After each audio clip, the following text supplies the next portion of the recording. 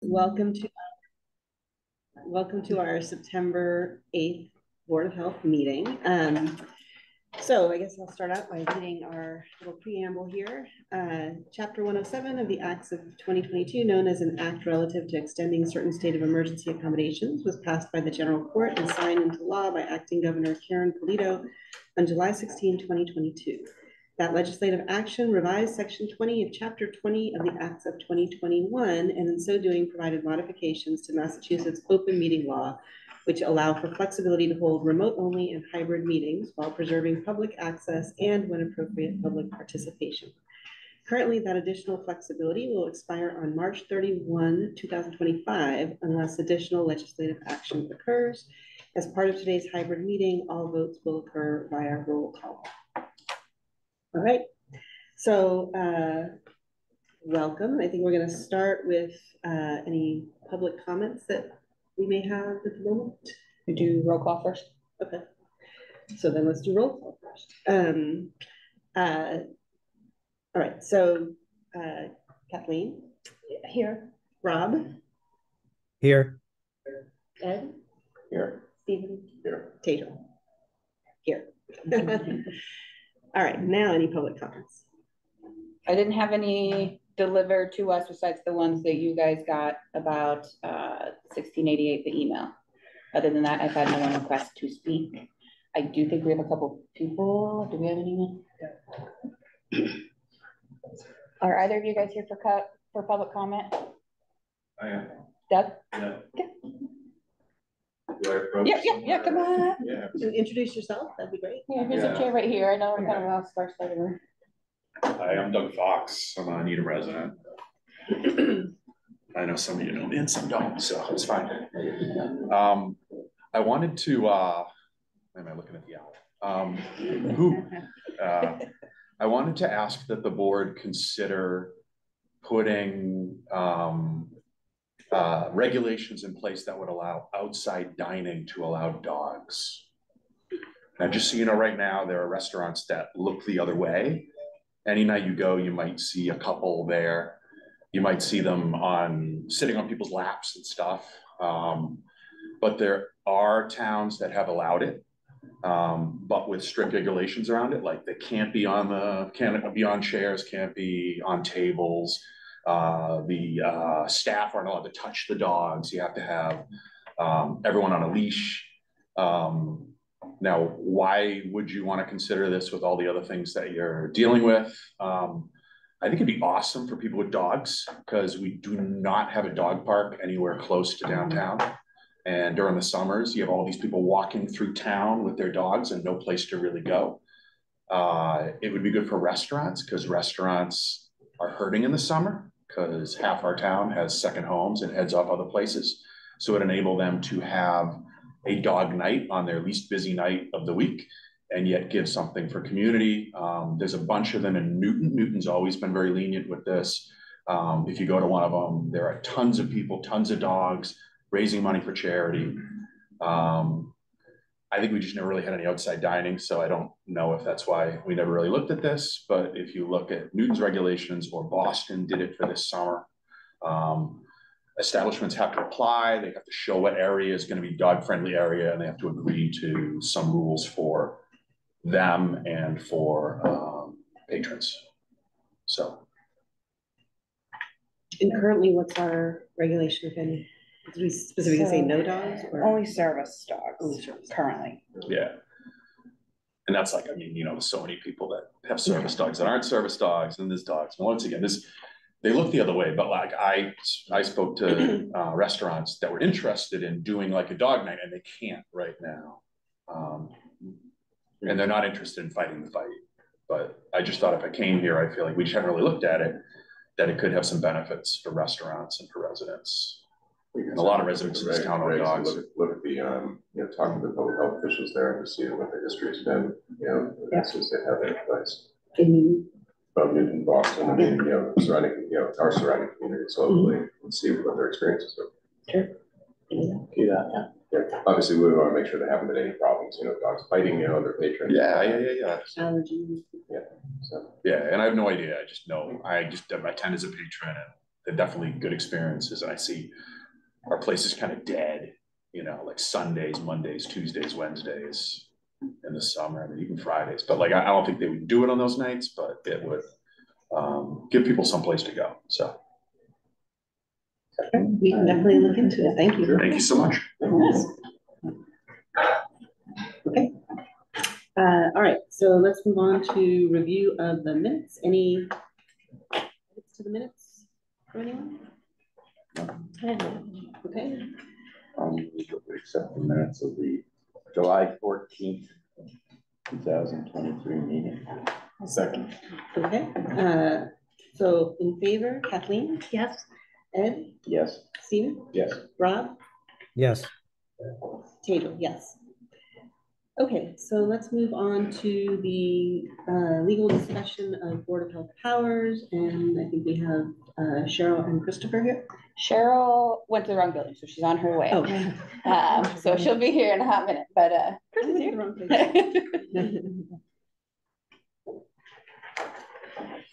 Hi, Chris. Hi, how are you?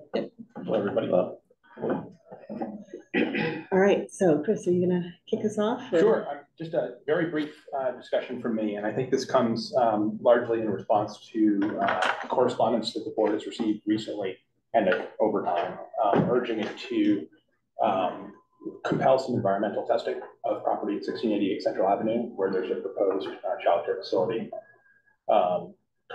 which had been in permitting for the planning board, had been subject to previous discussion with the Board of Health, and is currently in litigation.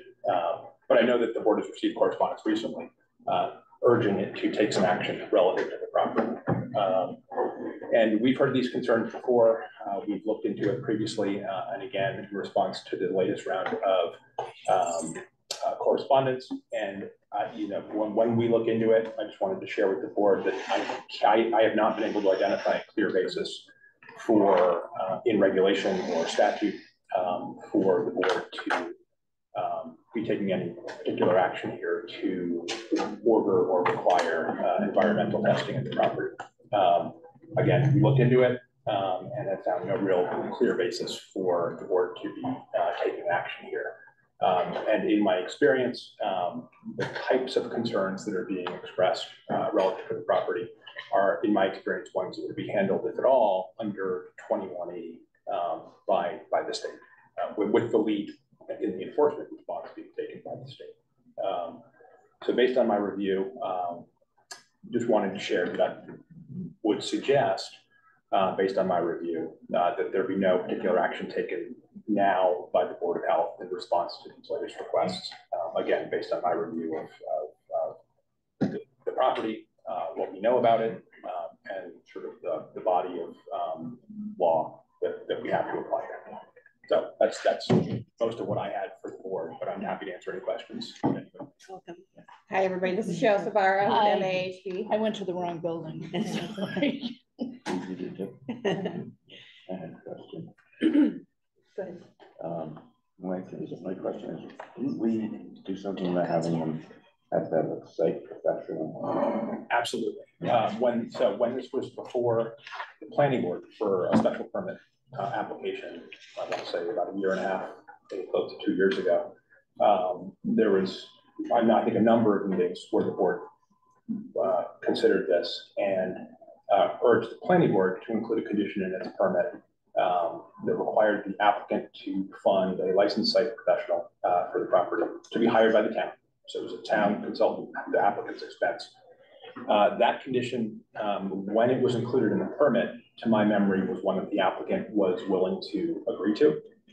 So that was something that was, I think, both a product of this board's input, but also the result of some discussion with the applicant. When the applicant, however, elected to appeal the planning board's permit, that condition was effectively lost during the litigation. That is one that was the whole planning board permit as a result of the recent ruling out of the land court. I can answer questions about that if the court has them. But the whole permit effectively has been overturned by the land court. But in particular, that condition that was included at this board's urging is one that was going to come out of the permit even before the land court ultimately ruled as part of the pre-trial preparation. It's my understanding. I was not trial counsel to the planning board, but it's my understanding that that condition, it was agreed was going to come out of the permit even before the trial began. What was the, you know, the logic behind that agreement? I do not. I was not advising the planning board during the litigation process. I think it is, but my suspicion is, and again, I was not trial counsel, is that's one that the board was worried would not, ultimately would not survive the trial. So it was dropped in an effort to sort of pare down the issues that were going to be actively litigated during the trial of the case. I saw that there's an executive session for the select board and the planning board over this matter coming up next week. So, you know, I don't know how you do an executive session in the open meeting law. So that's kind of another issue. But I guess I'm wondering why the change of heart? It looked like this project was, you know, set to go. Everything was going. Do we have any idea why there was a change of heart by the developer? In terms of what? All of a sudden they appealed, you know, they said they were pretty happy with what the planning board did. Let's move forward. And now, wait a minute, we're appealing the planning board's decision. I can't speak to the applicants' decision making on that. Sure. I guess my biggest concern is, you know, we've been shown at least photographs, you know, you have to verify what they are, of what looks like, you know, potential toxic waste on the property. I don't want it to look like, you know, this board has looked the other way, and then we wind up having harmed kids, you know, 20 years from now, and we could have done something we didn't.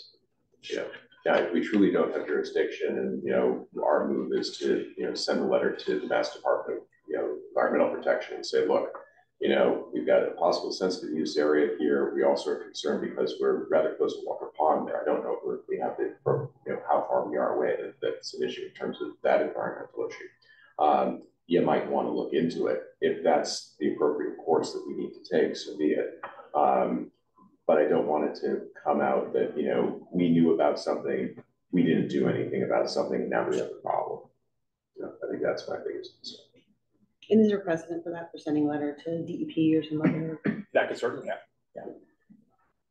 Yeah. Cheryl, I know you joined us as well. Was there anything that you wanted to add, especially around kind of Board of Health jurisdiction?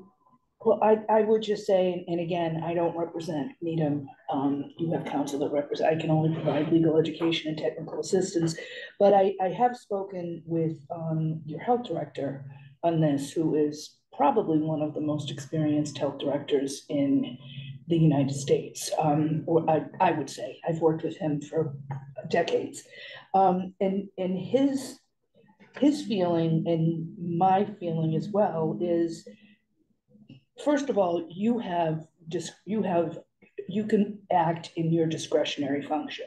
What you decide is what you decide, and you have the legal authority to make decisions. My understanding, though, and when we talk about boards of health and what their role is, I mean, our job is compliance. It's not punishment, it's compliance. And my understanding in this case is that the mitigation, if there were to be any environmental situation here that would need to be addressed, would be to add the 6 to 12 inches of soil cover, which is what the developer, from my understanding, has been willing to do. So I'm not sure if we're about compliance and that's going to happen. I'm not sure. And again, it's your decision. You would have the legal authority to make whatever decision you make, but I'm not sure what else you could do in this case, from what I've read. That would be my only statement, really. And again, it's up to, you know, you get advice from your legal counsel. So would we be within our rights to reinstate the requirement for a licensed site professional? Or is that pushing it?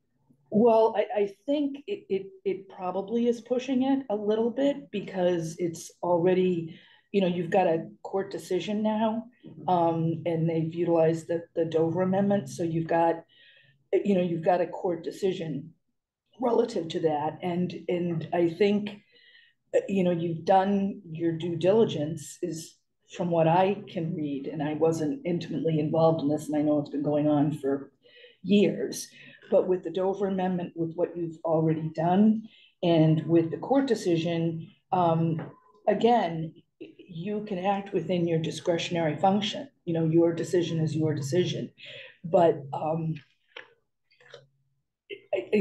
would leave that up to your attorney. I'm not going to opine on whether, I would just suggest that there is a legal decision that saw Dover Amendment issues with this case. I was just going to say, I mean, the reason that MCP, this 21E, was set up was to deal with these kinds of sites. So you would have this kind of issue all over the state, right? I mean, it's the only use we know of really is auto, somebody working on cars, right? I mean, that has occurred all over the town. And I think if we get involved in every site, it just sets a precedent for, these are minor risks. He's already addressing it by, it sounds like, adding clean fill on top, which is what you would do anyway. I don't see what process would be any different. I didn't, way back when we had this first meeting, I had no interest in getting involved in this, because then I could see that every time there's a site being developed or somehow the environmental review.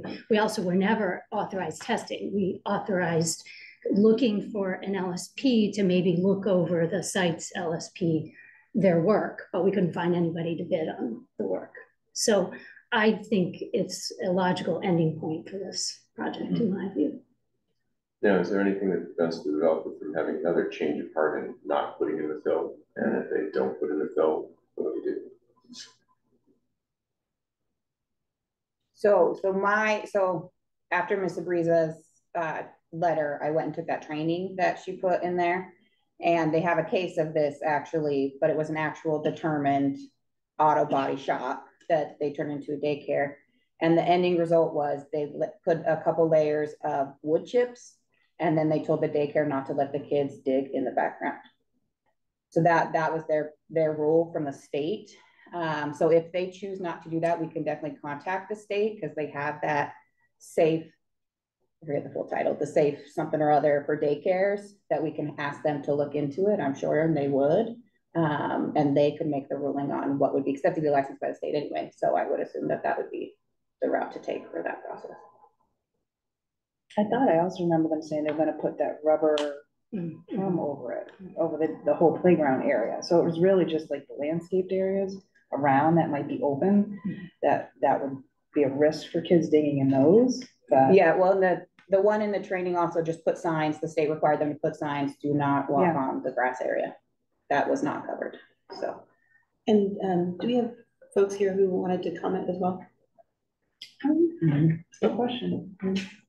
Hi, so my name is Holly Clark. I live at 1652 Central Avenue, which is right next to this. And so I was here, and I was part of the people that came when there was the hearing before the board. And so one of the big issues was that the plan requires digging at the site now. And the newest plan that's been submitted is going to ask for a septic permit, which wasn't part of the issue before.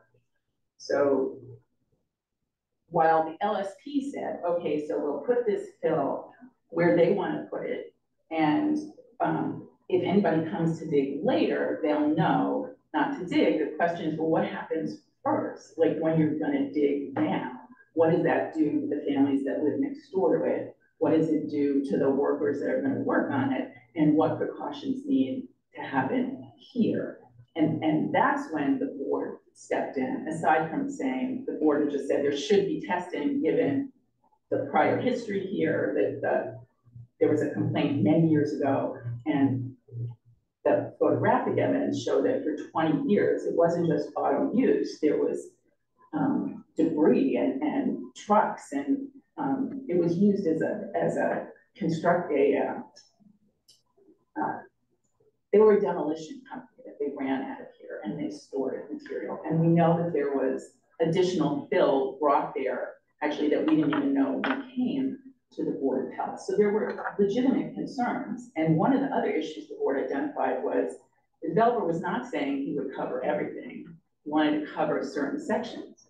And the idea was to make sure that that plan just would be correct and would protect everybody's safety.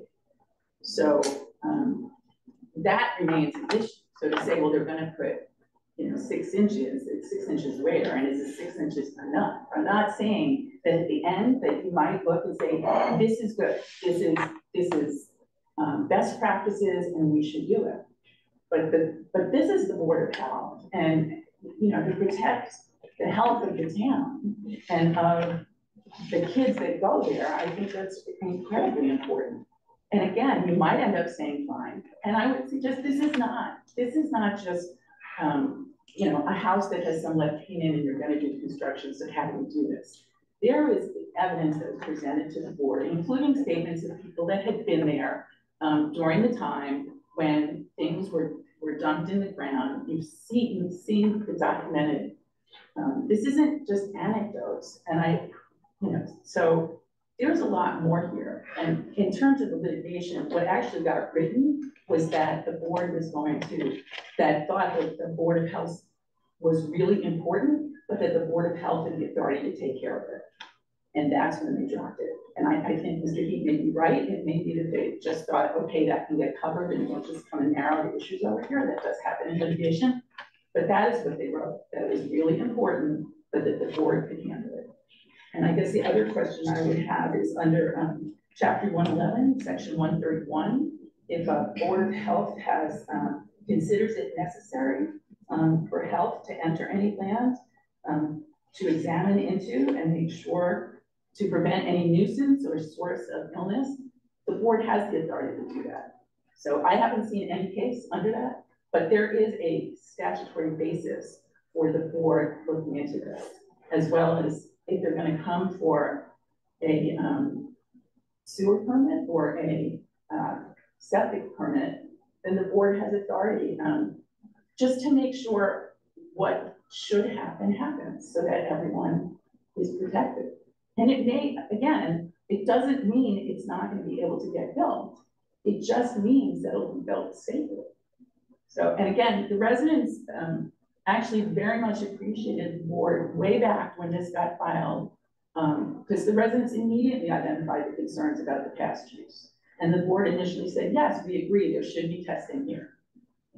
And then when we came back after the suggestion was, well, we'll do some fill, that's when the residents came back again, and that's when all of the evidence had been there, and there's photographic evidence. It's not just anecdotes and kind of worries about maybe something happened. There were oil drums behind a neighbor's properties when we before the board. Like, this isn't speculation. I certainly understand the idea that you don't want to open the floodgates, but if this is all over Needham, we should open the floodgates. But it's not. It's one particular use. It's right next to neighbors, and it's intended for a daycare center for little kids. So I just think the board probably has authority and discretion, and even if it's part of they're going to come to the health department to get those other permits, and maybe having it and working it out amicably. That's always a good thing. But the question was put is that enough? That's what the board wanted to do, was get the information to make sure what was proposed was actually going to be effective. And I respectfully ask you to continue on that. Because the concerns, the facts haven't changed. And the matter, this particular piece, whether the town appeals the entire thing is still open, but this piece is not foreclosed at all. So, thank you for listening. Thank you for coming. Yeah, Mrs. Chairman, I'd like to, there was one discrepancy that I was able to clarify, that the site is going to be connected to municipal sewer. So it is not going to have a septic system at that property. That was clarified. When? Right after you had sent that information about that, I wanted to clarify it, because that if sewer is available on the street, and it's feasible to connect, and they I already remember have. you told me that. What I was told was that a brand new plan has been submitted, like last week. Well, I checked with building and they said they were gonna still connect to sewer if we, you know. that Okay, was so that, fine, but they will That's be what I had coming, they'll still be coming for a demolition permit. Again, one of the concerns was, they said, well, in the future, if anybody digs, there'll be a notice. But this building will require digging now, so how does that protect everyone now? Well, I wonder if that, if the building now would fall under the Department of Environmental Protection. And the other question I have, since the digging would be done before any construction took place, the other question I have is, has the Department of Environmental Protection already been made aware of this site? Because I recall from about a year and a half ago, there were a series of emails. There was a concerned resident that alerted the US EPA, and they alerted the state, but I don't know if it went anywhere after that. Tara, do you know anything about that? I'm pretty sure it did. I do believe so, yeah, because Tim has spoken with both DPH and Mass DEP about this as well already. I just wanted to clarify one thing. And Stephen already said it, if there is sewers available on the street, they have to connect. Right, if And it's I think feasible the to board- connect in I my think terms the of. board should go on record saying they are absolutely have to connect to sewer. Yeah. We have rates for that. Right. We We have changed that it. like, you know, Right. 5-10 years Oh, ago. Right. really? A long time ago. Yeah. Correct. We've disallowed septics, so, you know, if they were to try to put in a septic and there's sewer available within a certain number of feet, we would say, no, you can't do that. Even Yeah. somebody who's septic, who currently has a system. If it the sewers fails, I that mean, come we in, had this whole thing at Walking Gun, right? Yeah. If their septic system Right. failed, we Right. said their septic close enough, you've got to do it at your expense. Right. Chris, anything else to add at this point? I was gonna add to comment about the septic, but you all just did that. I think that's all I have. Okay. I mean, it sounds to me that, you know, it is under the jurisdiction of DEP, especially related to digging on the site. And they have been made aware. Tim's spoken to them. If the board chooses, we could send a letter to sort of reinforce that there's concerns that are continuing to be raised to, you know, that they, I don't know what we would say, that they might want to continue to look into it or reevaluate if they want to look into it. That sounds like that would be one option at least. Other options that anyone else wants to propose? Hal, I think that's a very good idea. I think we should send a letter to DEP, just bring it back up again. And how close are we to Walker Pond just in terms of runoff and all that? Not that close, I mean, I'd have to.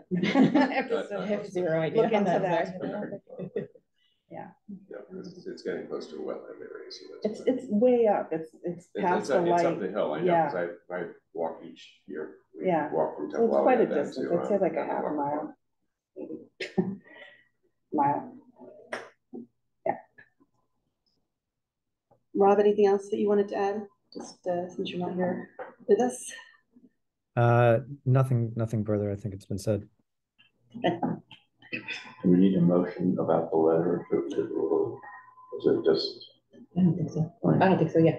We'll work on drafting that. Okay. Okay. And again, so if they decide not to do the fill, then what do we do at that point? I think we have to intervene to, but first work. Well, I guess that's my DEP, question, is do we have the jurisdiction maybe to do that? Let's we say would they have to. Or how do we know that if they do or don't? I think we just have to monitor it. We do have the right to go on the property and look. My understanding as private property, you don't unless you're invited or there's proof. And I think the basis for this is we don't have any evidentiary proof, any written reports, any concerns that there has been a spill. And so I think that's where that lies. And in the thought of public health, my thought is since the state does it, the state would need to go in and fix that problem. So we could also look at the state's reports on the daycare as they're building it because they have to license it and approve it. And they do have to fill out that form about whether or not it's a safe site. And I mean, if they have a building permit, then there's building inspections and other things too that happen that would have to make sure they're following what they said they were going to do. But, yeah. Right, so how much of this goes to building? I mean, do we need to send a letter to, to our building department and say, look, there have been, formally send a letter and say, look, there have been some concerns that there are, potentially materials that could be hazardous on this site where there will be digging. You're responsible for that part of it, for the demolition. We're responsible for the safe operation. Yeah. Have we done that before? Yeah. Has anyone done that in another community? Well, we're functional communities, they communicate all the time with each other, and that's how things get. That's what they do, but maybe we want something formal on paper. We would send a letter, like, so say a house was burned down and they had to do an asbestos and couldn't access the house, we would have to do a soil test. We would recommend building to require that as part of the demo permit. We've done that before. So. Yeah, I So think we should just be in because communication. when you say there's no evidentiary evidence, it's like, look, okay, rusty oil drum that's been there for 20 years, short of doing a soil test, I don't know that it gets any better than that. I mean, using reasonably as standard, right? I mean, reasonably people are concerned, and I think it is reasonable because, we've seen this over the years. Right? Yeah, I think one of the concerns is litigation, though. If we end up in litigation, that's where. We might, but that would be the standard, right? Did we have a reasonable basis for this or not? But I agree. I think we should exhaust, every other avenue that we can take first before we start going there. All right, so we'll do 2 letters. I was just going to say, it should be easy to tell if the grades shown on the approved plans change. And those approved plans should have shown the grades, including the fill, the applicant representative they would put in. And the inspections. When they were permitting. So that should be something that the building department ought to be able to deduce when reviewing the building permit plans, and ought to be able to communicate back to you guys if and when it happens.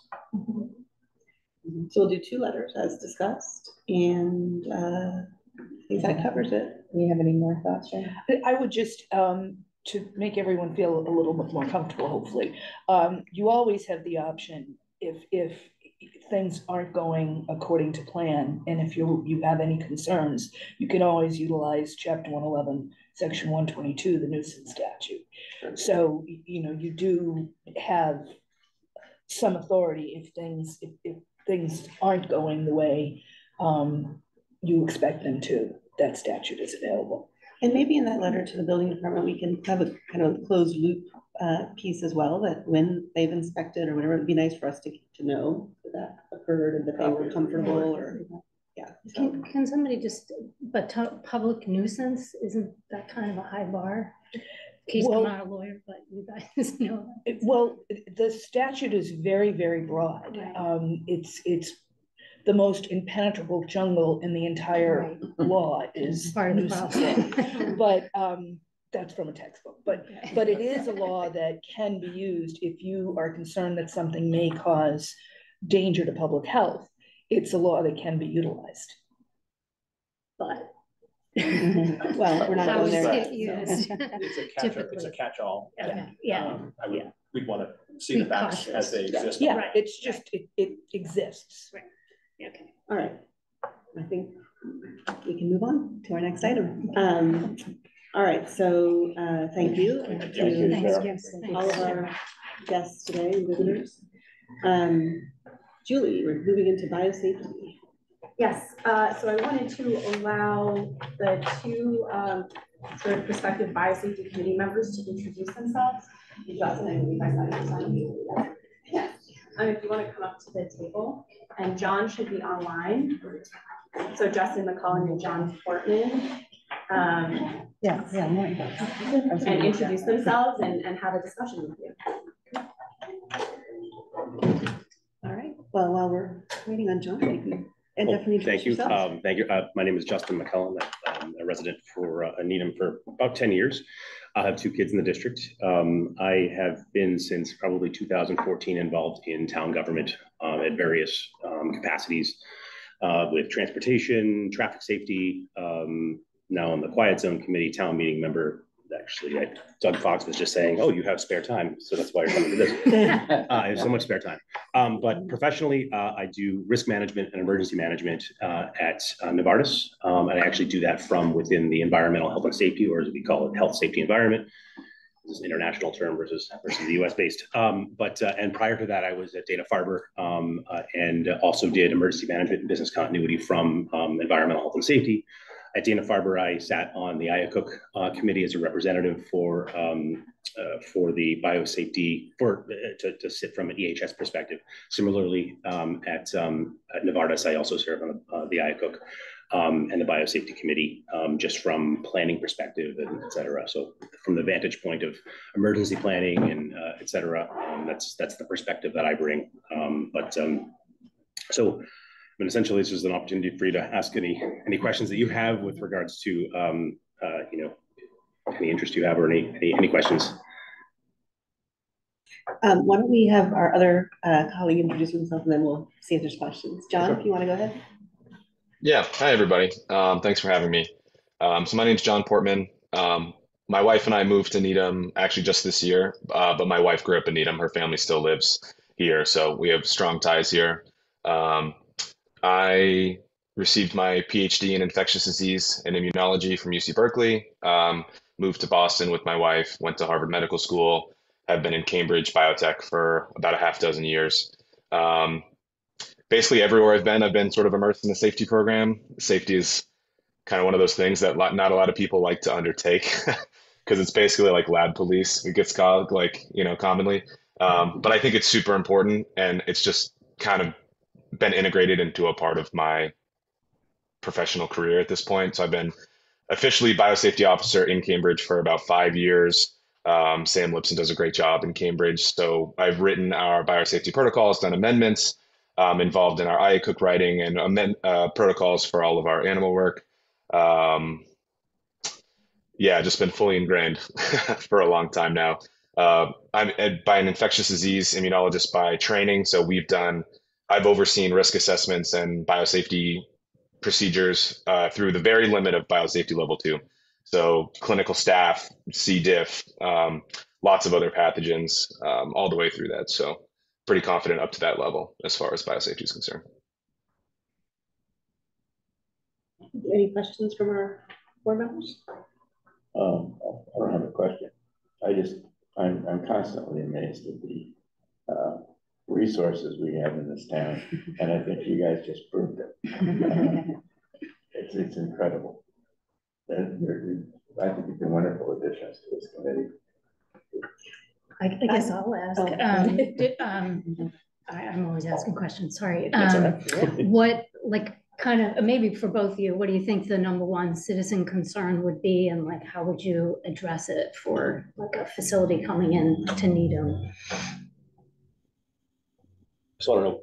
I mean, the #1 concern. I think there's perceived concern, and there's actually real true concern. And so I think from an education and outreach perspective, there is a gap in terms of what is true risk, what is true is there a pathogen that's going to leak out of my foot and go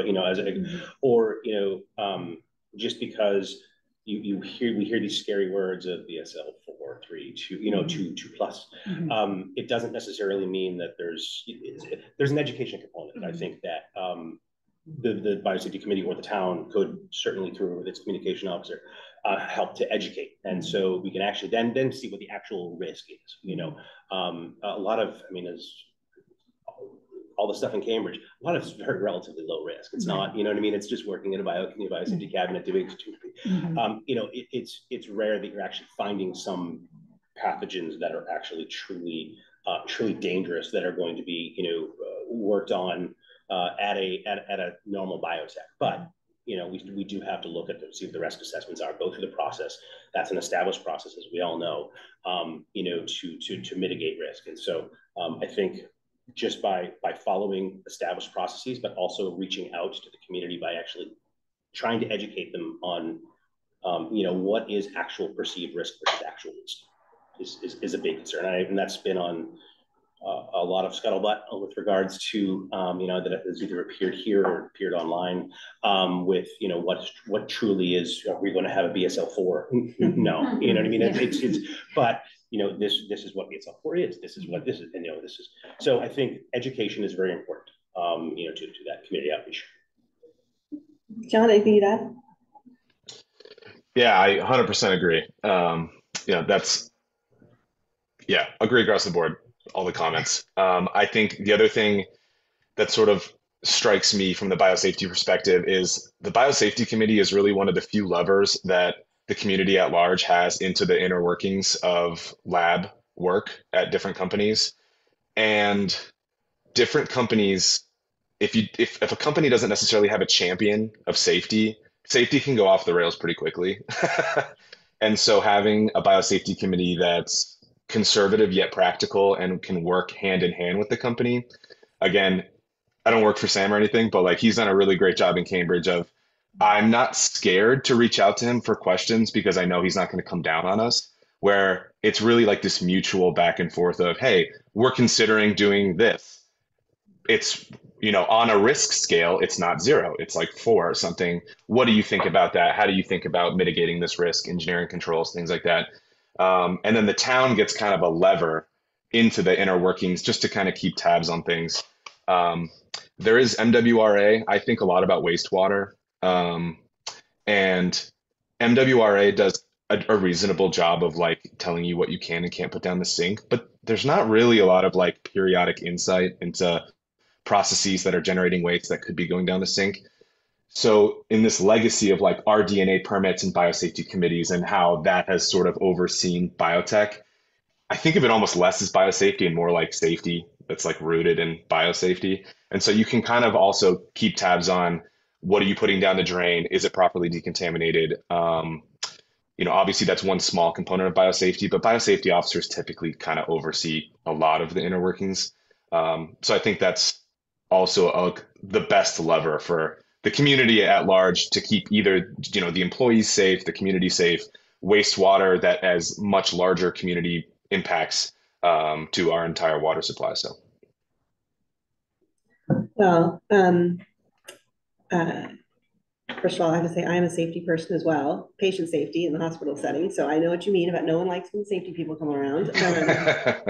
But it's a really important function. And so I want to echo what Ed has said, that it is amazing the resources we have in this town, and appreciate the two of you being willing to participate on this. I mean, it's a new, quote, new area for us in terms of the new regulations that we creating this committee, et cetera. So I think, we're going to definitely need the expertise that you two can bring. And, if there's things that need to be added or changed to our regulations over time as we go forward, et cetera, we're certainly, that's the kind of input that we would like to hear. Any other comments? Rob? Yeah. Again, I want to echo what Ed and you have just said, and thank you both for being willing to participate and bringing your expertise. And I guess the one question I just have to ask is, do you anticipate any conflicts of interest with your current work or previous relationships you've had in terms of sitting on this committee, which is a small committee, it's only 4 people? I think it's possible. Actively working in biotech, especially I work in R&D at a small biotech firm. I think either there would have to be an outlet to recuse yourself from something, or, I guess, I don't know, some sort of professionalism involved. Absolutely. But it's possible that it would arise. I mean, inherently, when you're talking about risky processes, it's like proprietary information and stuff. So, you could foresee that happening for sure. And I mean, it's certainly possible. I think the outlet is that, we would expect that if you recognize that conflict, that you would recuse yourself. Yeah, absolutely. Just to echo, the interesting, my function has just moved to now ethics, risk, and compliance out of HSE. And so there is significant emphasis on, basically being to self-report and always being aware and kind of horizon scanning of your perceived conflicts. And obviously, if there was a company that either I was aware of directly or indirectly involved in, then I would obviously have to recuse myself based on that permit, or they're seeking, authorization. But just to kind of echo that, but yes, I think, I don't know, it's outside the regular conflict of interest from the state, because that doesn't look at that level in terms of, proprietary information as was shared. But so I would definitely recuse myself if there was an issue. Thank you. All right. Great. So thank you to Justin and John for introducing yourselves. I wanted to give sort of one more update that SCI has worked very hard on revamping the online permit. So previously it was the biosafety registration. It was a much smaller online sort of application for the permit, and now it is, we make people work for it, let's say that. It's long, so SCI went through and we had a meeting with IT and we added in all of the requirements from the biosafety regulation into the permit. SCI worked very hard to make it go live already. We've already had a company reach out about the new permit, so maybe we'll get to try this whole process out very soon. SCI also reached out to the 2 companies in town that exist and previously had the biotechnology registration to reapply under this new biosafety permit now that it's live. So we should get cracking soon. What was their response when you reached out to those 2 companies? They weren't aware of like new regulations to begin with. So they're like, oh, this is new, but they're willing to like apply as soon as possible. Yeah, they didn't seem off by it. Yeah. I'm just curious. Yeah. Good. Okay. Interesting. Great. Well, thanks for doing all that work to get that live. And yeah, Julie, if you can keep us updated on kind of, are we getting a lot of applications in, or how that process is going? Sure. Great. Thank you. Thanks for coming. Thank you both. Thank you. Thank you. Given the pace of development and what's coming now, I think we definitely have to do what we've done. Yeah. And I just think I'm reading, their CVs. And, oh my God. Yeah. I feel better. Yeah, exactly.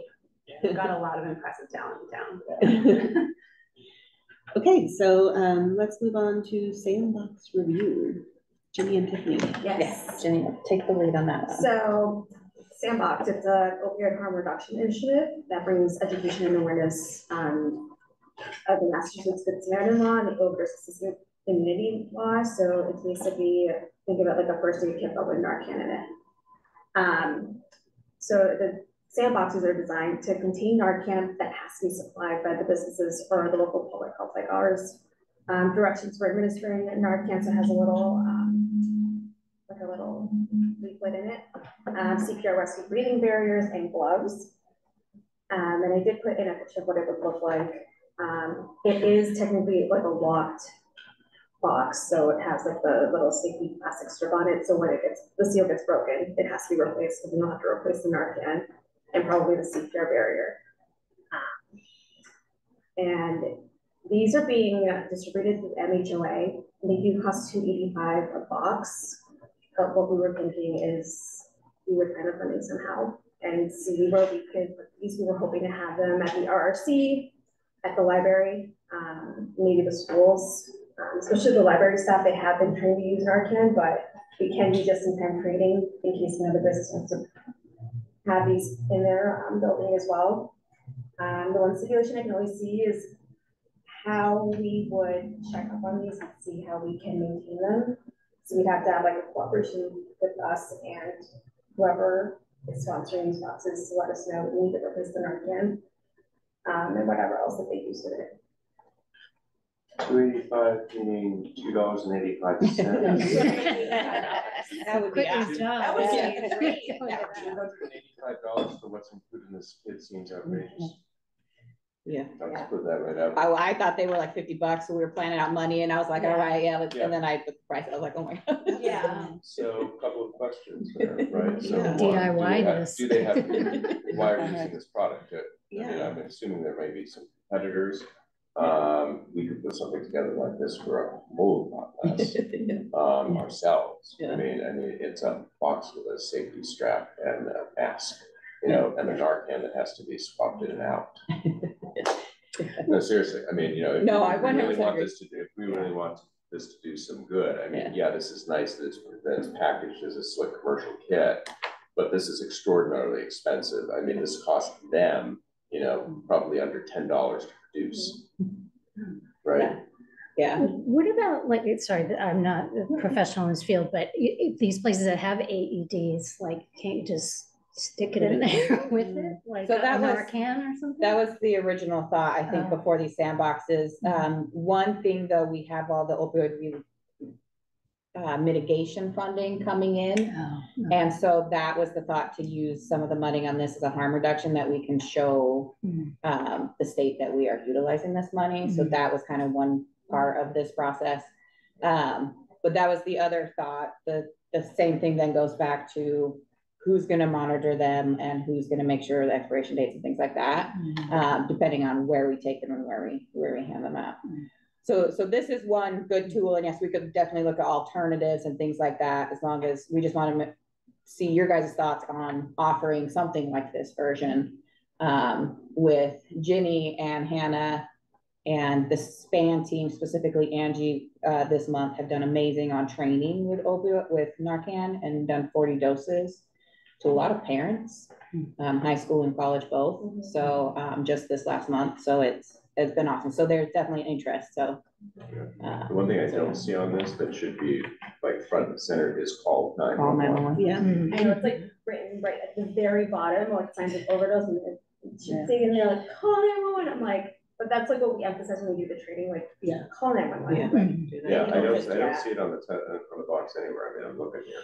It's not there. Maybe microscopic, I don't know. No, I'm Oh, you zoomed in. Oh, I can't zoom in anymore. It's not on there. It's not there. That's so weird. Who decided to use this particular product that's $285? Like, is this through the state? Well, so this one is MHOA. I believe it looks like they have their symbol on there. Yeah, they do, plus yeah. MRC. I see an MRC symbol on there. So this looks like a initiative done with those groups. I didn't actually look at this version. I looked at the actual sandbox themselves. So their packaging looks a little different than this on the actual sandbox.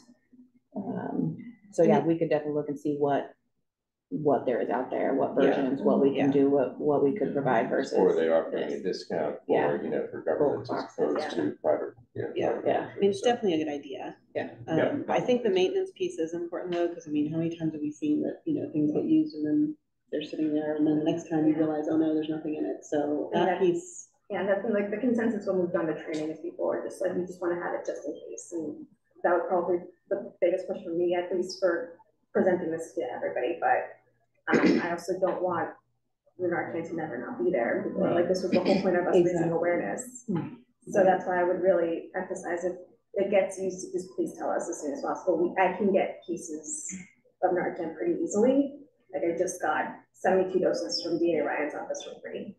So it's not like the replenishment wouldn't be that difficult. There might be a way to, in terms of the EMTs or whoever would respond, like have some way that they can communicate back as well. It's just hard, you know, when you rely on a whole range of people to communicate, it often can break down. Whereas if there was some protocol where they have to notify if they see one used. Yeah, I was thinking of distribution too, like, you know, wherever there are like NA or AA meetings held, like churches and things, like distributing there, I think would be really, you know.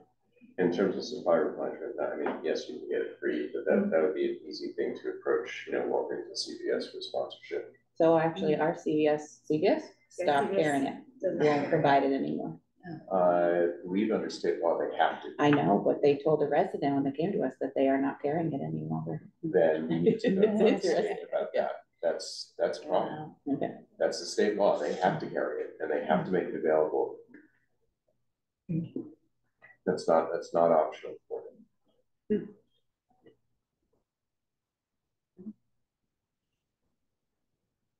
Okay, so maybe more to come.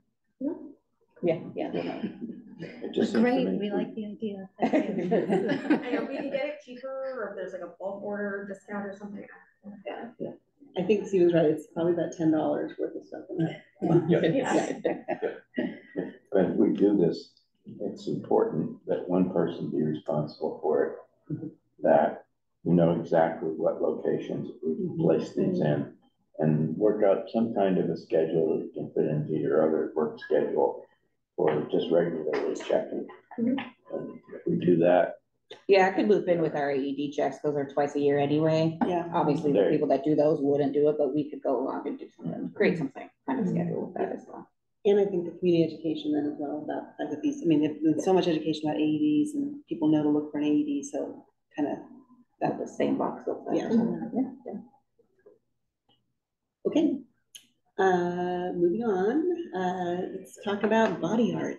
Okay, yes. So we got an inquiry, I want to say a couple of months ago now, that practitioner wants to do some microblading, like makeup type cosmetic work. And so I said, yep, that requires a body art permit. We have our regulations. I gave them to her. She's going to be looking to have it in a existing salon and have a separate room. Like we went through all the regulation requirements that we have on the books for this. And we adopted the MHOA model regulations, as you may or may not recall, but this is what we took. We gave her a copy of this. We do not currently have an online permit for this yet because we've never had an inquiry come in. So now I'm working with Cy and IT to get a copy of this online. And one of the things we noticed, there's one thing we had in here was the fee that was listed, and it's an outdated fee. And I highlighted that. So we'd have to remove that. And I was thinking we could use the same wording that we have under the practitioner permit section, which is the 7.12.16 basically, and put that under the establishment permit section if we want to keep it so that it's always adjustable, the fee. That might be an idea to do that. You're just referring to our other fee schedule. The list. Yeah, correct. Correct. So it's not a definite fee. So we can make that change real quick. The other items I pointed out, and I as well, that we, for our body work permit application requirements, require Corey Story for the practitioner. I didn't know if the board felt that that should be added because I didn't see it in here. It might be something to consider. And then the other thing was the Hep A shot, correct? That said shall be vaccinated against Hep A. We didn't know. Hep B, sorry. I think it was Hep B. But that was the question. Do we want to have that be must? So those are the two questions we had on that. To get your input. I would certainly agree with the shall for the Hep B if they're going to be microblading and there's going to be broken skin involved. And I think post 1995 or 96, everybody who grows up in America has it. So, or almost everyone. So most people will be in compliance anyway, but I think it's reasonable to require it. Yes. Okay. So let me ask, because maybe I just don't understand anything about microblading. Because Rob, I agree. I mean, I think everybody should, but the shall is a little bit more of a barrier. I mean, we're not. I mean, most healthcare workers already have it for their own protection, but the only required vaccinations I think I have to get, at work, I think are flu or what have you each year, and the COVID vaccine at this point. So is there a substantial risk that the practitioner is going to lacerate themselves, as part of a microblading or a body art procedure, as opposed to anything else? Because otherwise, why aren't we requiring everybody who's giving an injection to also, be vaccinated? Again, they probably already are, but what's the difference? I mean, I guess maybe I don't know enough about microblading and how they protect their hands or what have you, but if they have any open wounds, that's my main concern. That an unvaccinated practitioner would infect someone, so they would the potential. Right, that's the concern. Is that the practitioner, right? So, but the practitioner would have to have open sores or broken skin, because that's a blood. Again, I mean, like anybody else who's administering, a vaccine to somebody or an injection to somebody, you could also make that argument, unless there's, something about microblading that, okay, it's much closer contact, it's much more sustained contact. I mean, I'm just looking for a rationale. Well, is it they have to use gloves? They have to use gloves. They should not have any open rash or infection or open wounds. I mean, obviously, they have to follow this regulation, but in the regulation, it says that they shouldn't have that stuff, so. But for like a tattoo artist, do they also, is it shall for them? So it's the same it's the Same. same regulation, right? Okay. So Yeah, so that's the question, is are we gonna Yeah. move We're up gonna to that? require everyone. microblading, they do work more on the eyes, I believe, like the eyeliner and that type of thing, which, yeah. Yeah, I can't imagine. The gloves should be intact, right? They should be Right. changing them often. Yeah. And we still remind food establishments to change gloves, and it's amazing. What how- exactly is the process of microblading? They put a tattoo right under your eye, like as eyeliner. And then I think they do their eyebrows too. Yeah, they do eyebrows. Eyebrows, Yeah. yeah. That's a big trend Yeah. right now with that. So, yeah. I mean, in terms of the Corey stuff, you said it's like a private, separate room? Yeah, so they have to, and according to the code of, you know, we also require that, and we took this from the MHOA model regs, they have to have a separate room that's not included. It's an offshoot room that has a door that allows privacy, like similar to a body work room, you know. Like massage. Yeah, so it kind of clued us in thinking, well, should they be Corey sorry? You know, Yeah, that was just a It question. seems like a reasonable, yeah. That seems reasonable. That one seems, Yeah. yeah, I would be more worried about that, honestly. Yeah. Yeah, and they have to come in anyway to show their ID, so it's not like not much extra work to have to do them. Okay. So, okay. I could say that like none of the other neighboring towns that have body art regulations have a Corey Sorry like stipulation in the regulations. I think they're all based off the model regs for the most part. So I mean, none of the other towns have kind of gone more with that, but maybe it's a good idea to include it. I think it doesn't hurt. Yeah. And is there cost to that? No. Oh, I mean, they have an application cost, but Okay. the Corey Story is part of it, and that's not extra. Since you bring it up, what are the other towns doing in terms of the MB? I looked through Foxborough, like I looked through a couple of the ones that are surrounding. I didn't see it in theirs either, but they all adopted this. So it almost seemed like it was identical. Everyone just adopted MHOA, you know, model regs. So I was like, it's not in there. So yeah, didn't really see any that, the few that I checked. So. Can I ask, how do you monitor that now with Hep B? So when we do body works, we have them submit a letter from a doctor that states they're in good health, vaccines up to date, you know, that whole thing. It's a very general letter, but we had a specific, you know, line in here about Hep B, and that's what caught our eye, and it said shall. So we weren't sure. Since we're updating it anyway, I figured, you know. Right now it says should be, sorry. Right now it says should be, correct, and then instead of shall. When was the last time we updated these or looked at them? So I think it's on the back here, June, so September 16th, September 2016. Oh, yeah, I see it. Yeah. The last thing. Just as a point of information, so as a former employee for King Top Lines, we had to go through for onboard, we had to provide proof, even though I'm not clinical and didn't have patient contact. We had to go through the whole occupational review, and they did titers for AB, yeah. So it's just part of the natural onboarding process. So that we have to do that. So it's consistent. I know there's not maybe a recommendation, but it's a requirement in a health system. Yeah, I mean, if you say, look, you know, anybody that's, you know, if that's the rationale, it's like, look, patient contact, you know, at an establishment need, and we're going to require this. It's not like it's that onerous either, right? I mean, it's, you know, it's 2 injections. It's not a big deal. You know, so be it. You know, I mean, I'm fine with that. I just want to have some sort of a logical rationale for why we're making that step. And consistency. Exactly. Well, most people already have it, and also it's, you know, from I think from the Board of Health standpoint, if we require it, then it's done. You know, then we won't have to worry about, you know, glove use, the potential open sores, the broken glove, like it's covered.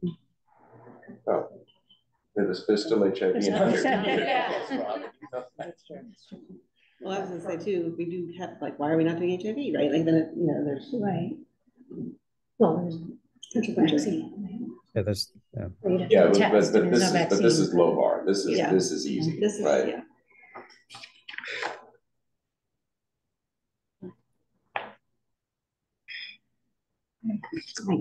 I think leave it should. I don't know, we're gonna get like one. Yeah, there's also another section for record keeping under 7.6.5 about employee information, which says employee information which shall include Hep B vaccination status or declination of notification. So there's a shall there, but we have a should somewhere else. So like, but it's a shall for notification. For notification, and they can decline notifying us about the Hep B vaccination as well. So it's sort of like HIPAA protected, I'm guessing, right? So. Is it the only required vaccine? Seems like it is. Oh, yeah, I think they just make it should. Let's not dig into, I mean, I don't, that's my view, not dig into every vaccine for every job task, but. Okay.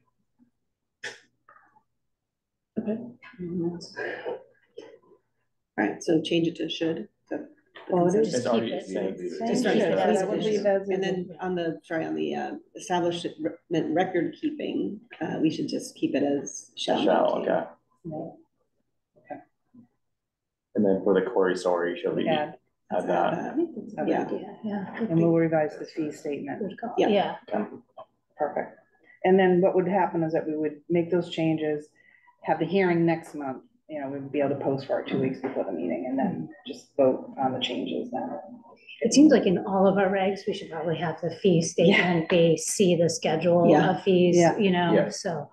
I think you're right. As we go through, I noticed that in other communities. Okay, it's separate. Thank you. Thanks. All right. Okay, next is the code of conduct discussion.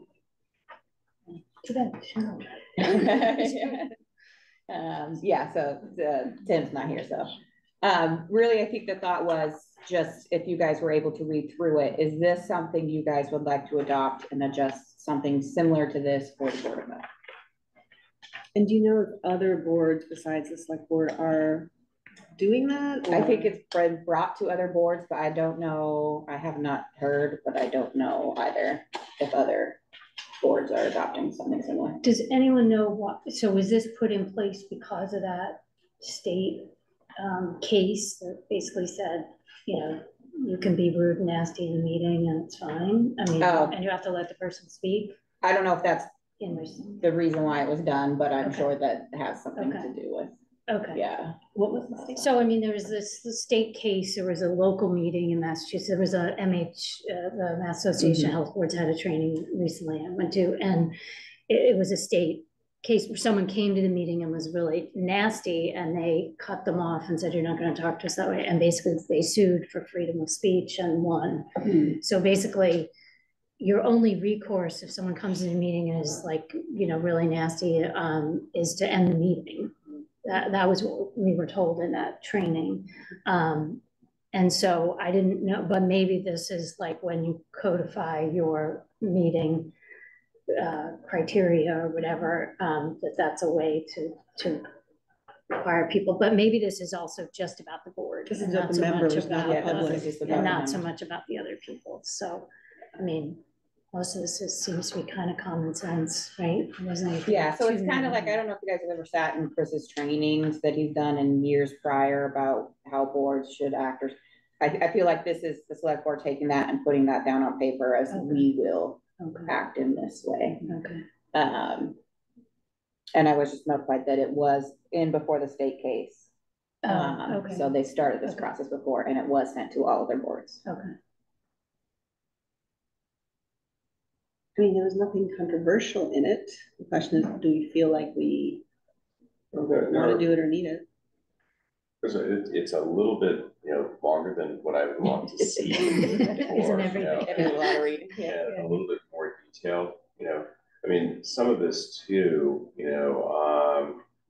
like 2.3, you know, in preparation for public meetings, members will refrain from taking public stances on pending agenda items. You may have already taken a public stance on a pending agenda item, you know, well, then what are you supposed to do, right? You know, you may have, run your campaign to be on this board on a platform that says, you're going to do this, right? Or as a physician, you've been out there talking about tobacco cessation or whatever. Right. So I think that, this would need to be tweaked a little bit. Sure. I mean, we can definitely make our own if you guys think that this is something you'd like to have. I mean, I think the idea in general is a good one. I think that we could boil it down to, principles of, courtesy and respect and what have you.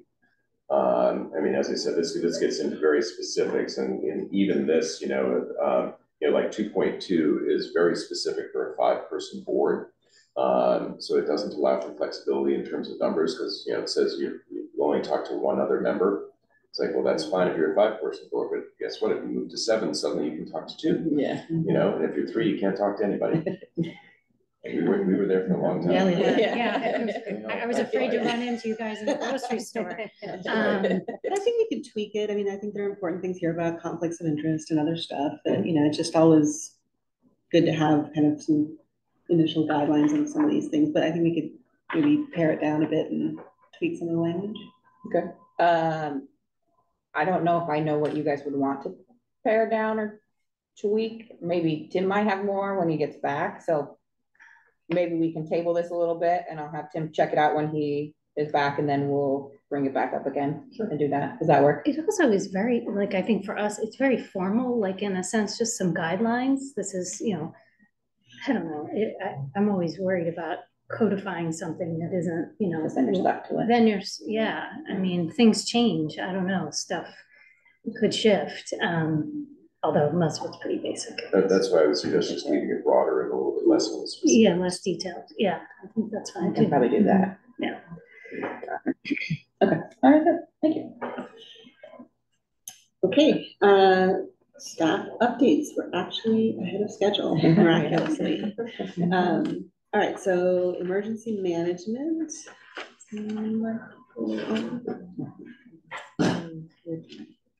Michael, Michael is in active duty right now, or his week thingy that he's doing. So he's not here.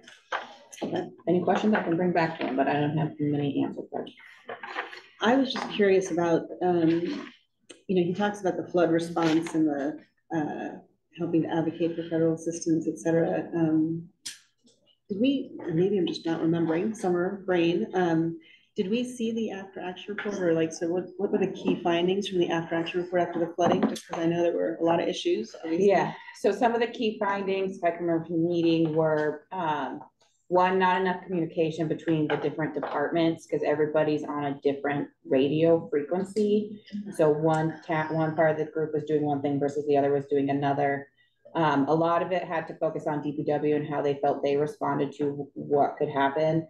But then part of our portion for after action was quicker information to residents about how to clean up and how to keep yourself safe. Couple other things. I do believe he wrote an actual after action I can send to you guys, but I think those are the key things. Most of them had to do with DPW in that process. And then the town was looking at whether to do a separate site for certain types of emergencies or not and things like that. So those were the ones I can. Okay. Emergency preparedness. Yeah, good morning, everyone. Summary of emergency preparedness activities. Ongoing to work toward our proposed 2023-24 Board of Health goals. One, junior MRC program has been initiated, started, and working on drafting a plan for that. We are going to bringing a new generation of volunteers. We are going to engaging high school students. Continuing to coordinate with the trainers at local and non-local level to come and to speak to our volunteers. So we had a meeting with a trainer who works through the Massachusetts Office on Disability to facilitate trainings on individual emergency preparedness for people with disabilities. for 3, coordinating with non-medical volunteers to assist nurse unit with September and October vaccination clinics. Also, we coordinated with the Needham Police visiting Rosemary building for walkthrough, and will run active threat drill this month on the 21st for Rosemary staff members.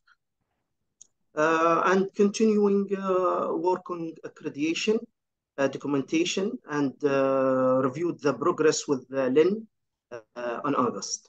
So this is pretty much our activities in general. So feel free if you have any questions.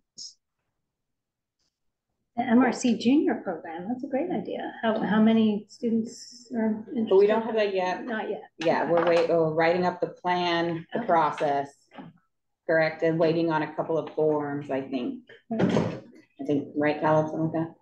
Yes, yes. Yeah, great. Yeah. Great idea. Any questions? No. All right. Thank you. Welcome. Okay. Accreditation, Lynn and Cindy. Cindy has left Needham Public Health. She's gone to CDC, so it's me.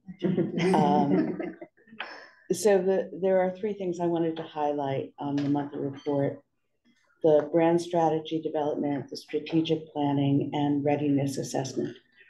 The members of the board will be contacted about both the brand strategy and strategic planning.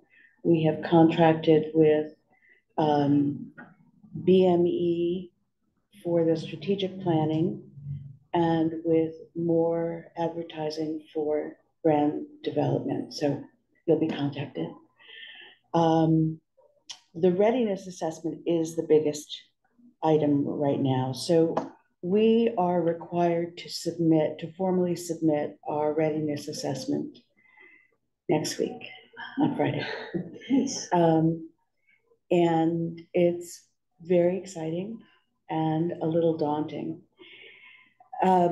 What happens with the readiness assessment is after the Public Health Accreditation Board gets our report, they'll review it. They have 2 months to review it, and they will come back with a recommendation that we should go ahead and apply for accreditation, which we must do within a year, or that we're not quite ready and maybe we should put it off for another year, or that we should pursue pathways, which is a less than accreditation. So there's a lot riding on this, and I think we'll get there. That's it. Yes. Good luck. Thanks for all the hard work. Yeah. Thanks.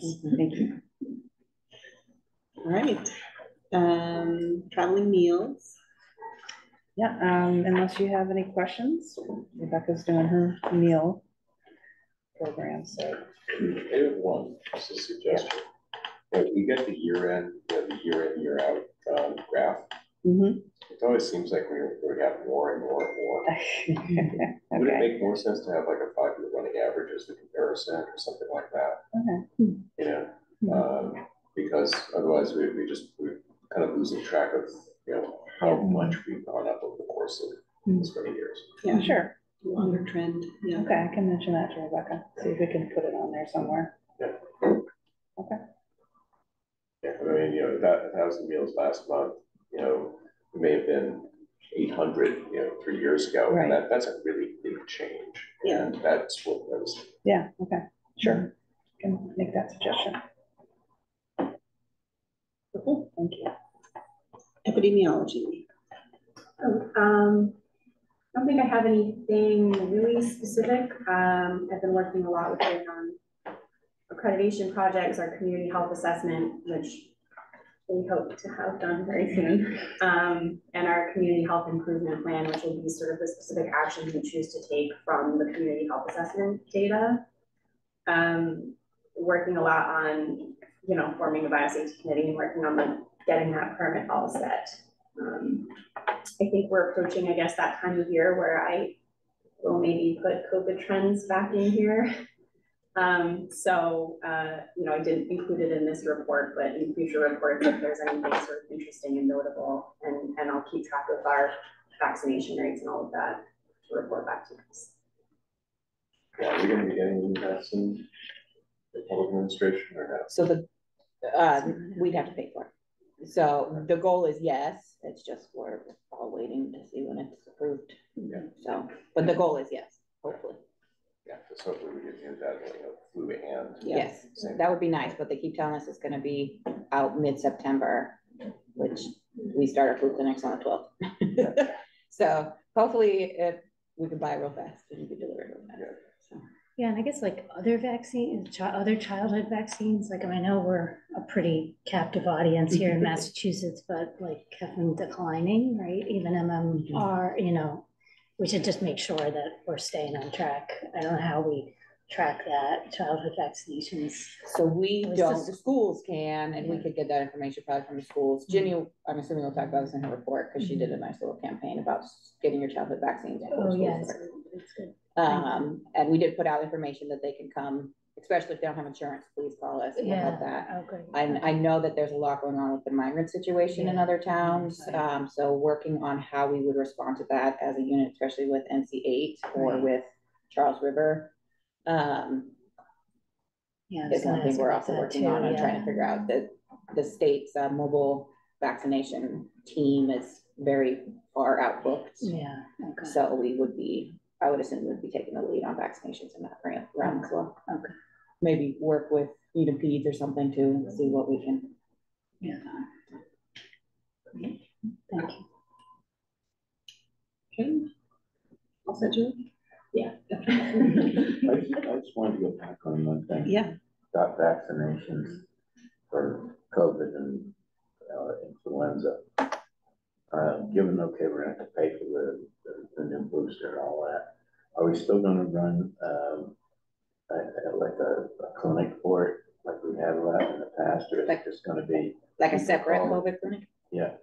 I think the plan would be to get a couple hundred at least to start, and then do them simultaneously at the same time as our flu clinics, so they could come for one or both. Right. And then we could do separate ones if need be. Yeah. Okay. Yeah, that would be the goal. And are we, Ginny, you may be talking about this. I mean, I know there's also a new RSV one that will be for over 65, right? So funny enough, Tiffany had set up an MEPHN meeting with an RSV rep from GSK, and we did find out pricing for it. So we're just kind of figuring out what the best route is. We have gotten a lot of interest in, and I have gotten emails and phone calls from residents asking if we have it. And I said, stay tuned, we'll announce it. But and even as the education, just for some new vaccine, like, do we need to do anything? That and also insurance coverage is the other big one. So what we guesstimated for us was $274 a dose. And right now they can only tell us one insurance company would cover it, which is Blue Cross Blue Shield, and it's covered under Medicaid Part D, if they're over 65.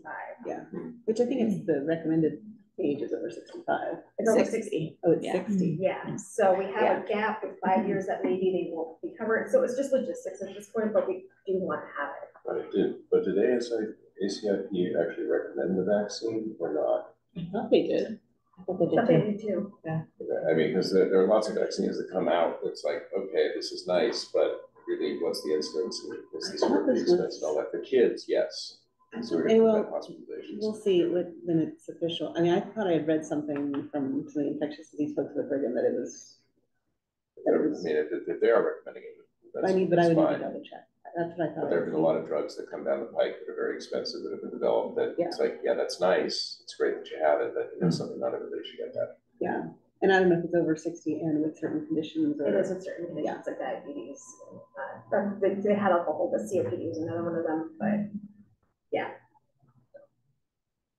But the other good thing is when we met with GSK, they said they had like what's it called, like a patient payment help or something, like if they ever get in trouble and they get a bill that they can help them out or something like that. Yeah, it just, again, it's another logistic thing where we have a third party that bills for us. So then they would get a bill, they would have to come back to us and we'd have to call and work out the whole process. So we hope to have it. It's just a matter of making sure we got our ducks in a row so we can help people if they can't afford it.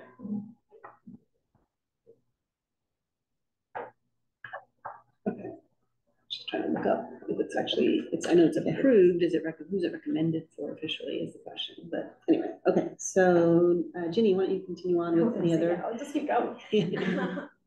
So yeah, the big push for August was immunization, especially for kids. So I did run like a little campaign to say, make sure your kids are updated. We've been in touch with Susanna, one of the head school nurse, and Tiffany and I basically were just like, if you have somebody that needs shots, they don't have insurance, I can get them from feeds and just immunize them then.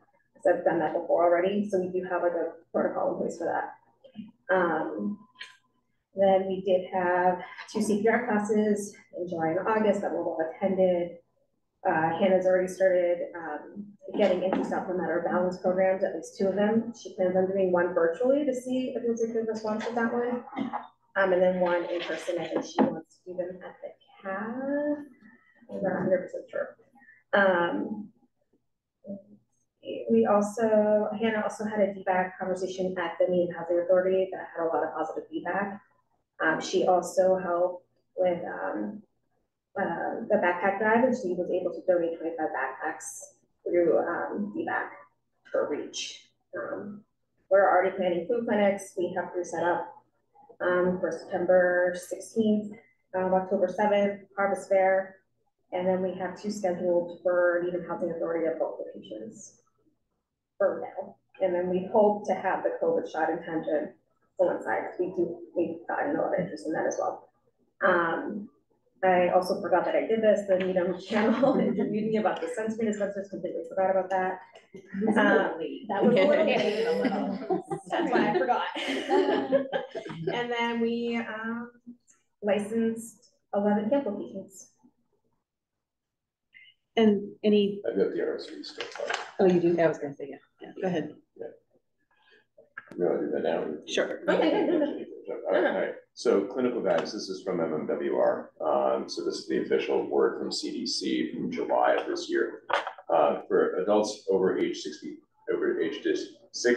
unlike routine and risk-based vaccine recommendations based on shared clinical decision-making, which is what this is, do not target all patients in a particular age group or an identifiable risk group. For RSV vaccination, the decision to vaccinate a patient should be based on a discussion between the healthcare provider and the patient, which may be guided by the patient's risk for disease and their characteristics, values, and preferences, the provider's clinical discretion, and the characteristics of the vaccine.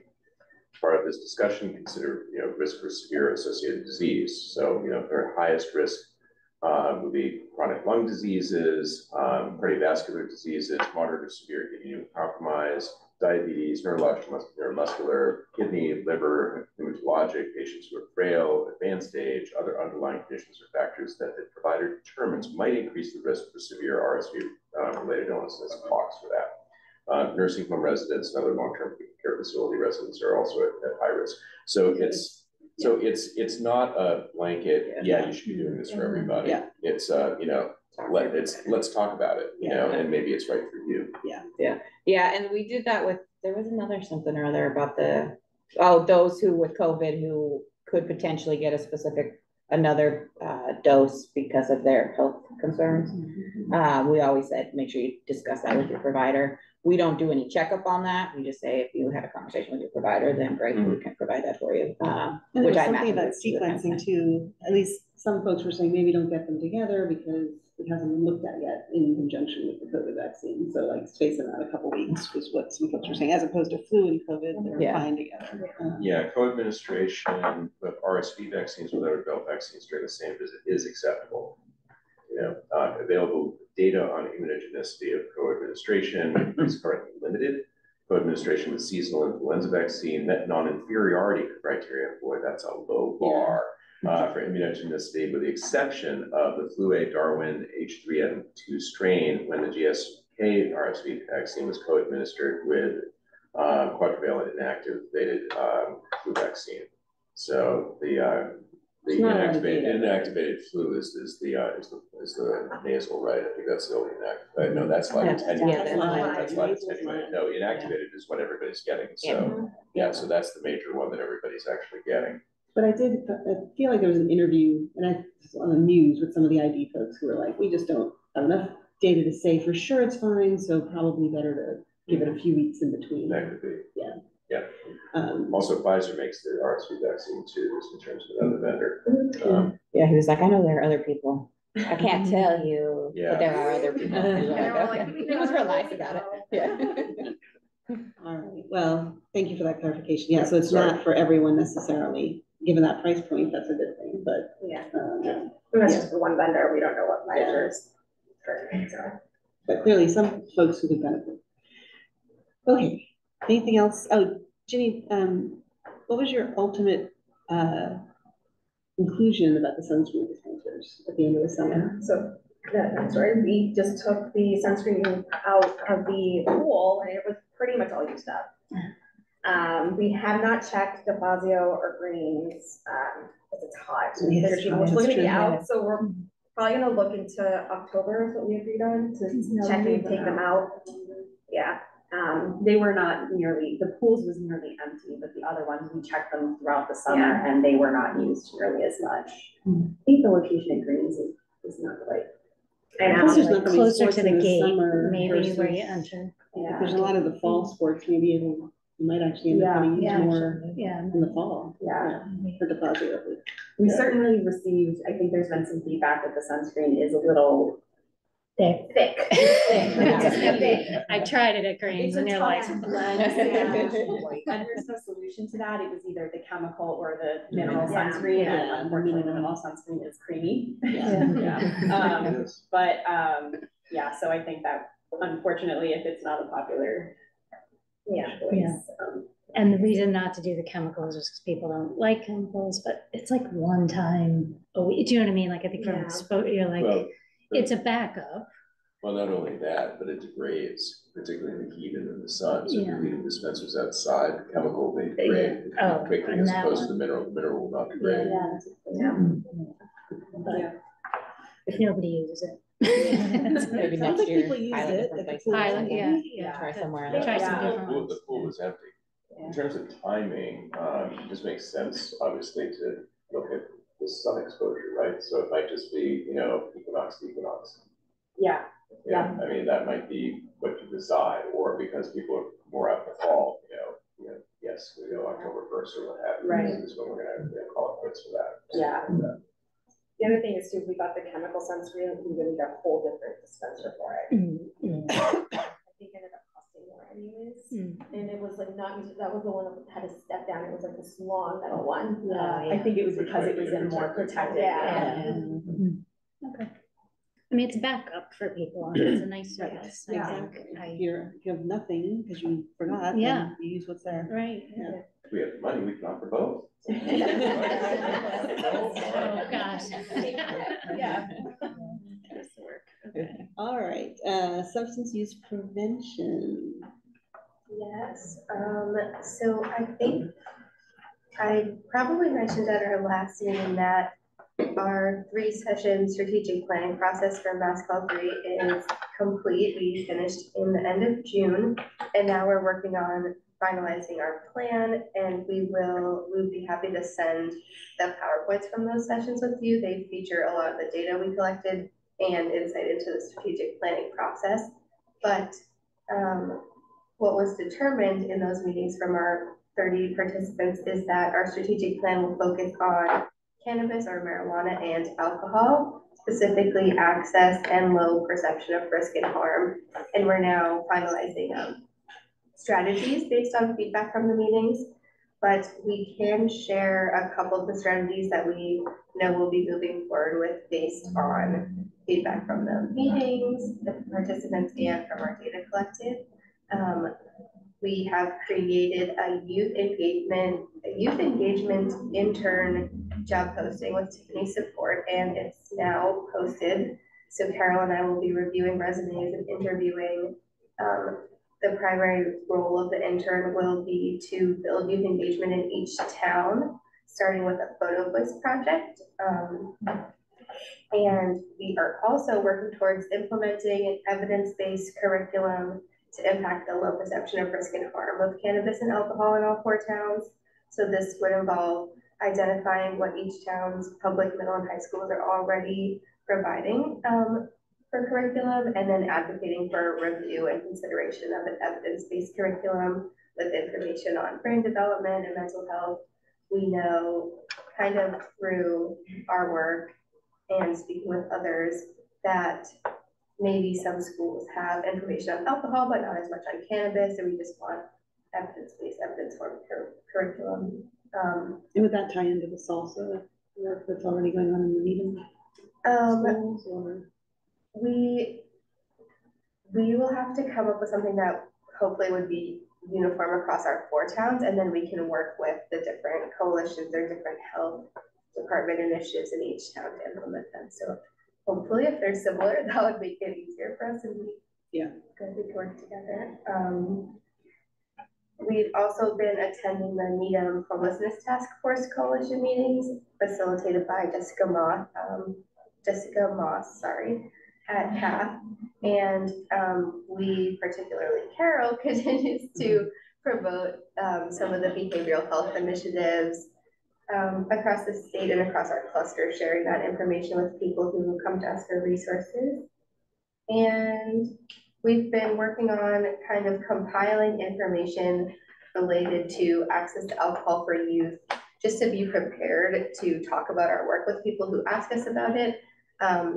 The foundation for this data that we've been using is Dr. David Jernigan from BU School of Public Health, his alcohol report that we shared in April. It has a lot of Massachusetts specific data. So we're just becoming more familiar with certain data points that we can share. And last month we started working on putting together some background and research related to individual single-use, single-serving alcohol bottles, or like NIPs. And we are kind of compiling that data with the other alcohol data. We'll have some basic information to share. Anyone's interested in that.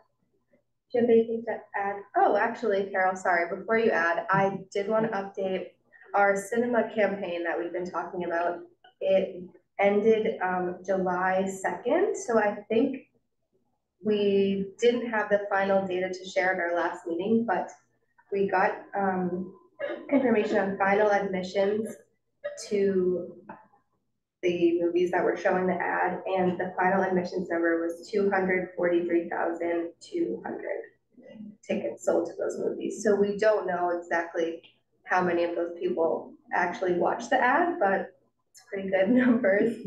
And as of July, we also heard from our social media agency that we're working with that our social media ads on Instagram and Facebook had a total of 520,000 impressions, which is total times that the ads were viewed, and a reach, so individual accounts, 101,500 unique accounts saw the ads.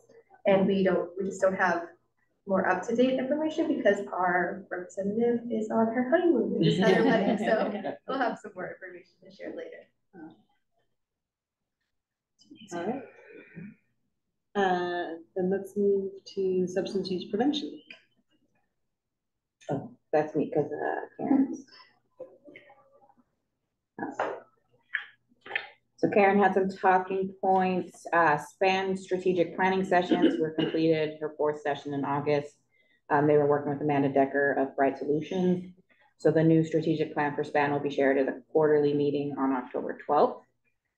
July and August saw various digital communications for community, capacity building with key stakeholders, presentation with salsa students at the Needham High School coaches meeting, and assistance with the Needham Overdose Day Vigil, which was held on August 31st. With the STOP grant, their work continues on alcohol compliance, including the planning for the next in-person tips training on October 16th. And SALSA received a $10,000 grant from Metro West Health Foundation to establish a new salsa club at Pollard Middle School. 3 Needham High School students, salsa leaders recruited and hired, an advisor, and plans are underway for the new club.